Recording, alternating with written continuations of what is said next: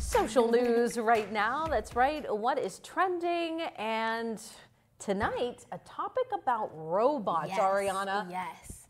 All right, so due to kind of the latest artificial intelligence craze, that engineering science dream of creating a humanoid type robot is kind of having a resurgence, so to say.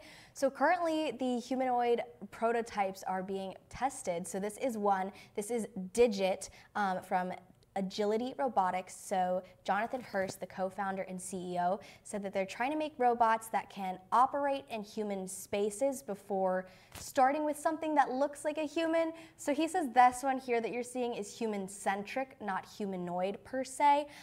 So he can move his arms and whatnot like we can, but the robot's legs are more bird-like, so it has inverted knees and it walks a little differently than a human does, but it is currently being tested out at certain Amazon warehouses, and essentially its job is to pick up boxes and move them.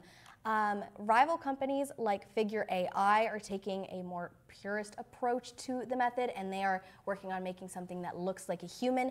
The CEO of that company, Brett Addock, said that there's not enough people doing these jobs, so the market is massive. If we can get humanoids to do work that humans are not wanting to do because of there's a shortfall, they can make millions, even billions.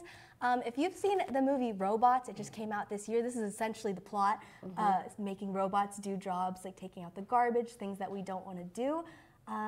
They didn't uprise in the movie, so maybe they won't uprise in our real life. You just got to stay tuned and see. Yeah, I think it's interesting doing little jobs that we're not overly interested in. You know, and over time we've seen, you know, images of robots doing things maybe at home, you know, serving a meal, things like that. But this is taking it to a whole different level as you get out into the workplace and essentially having a robot as an employee. Well, and I know people are worried about AI taking jobs. I think robots taking jobs might be something people are a little bit upset about as well. So we'll see what happens as they continue to be developed.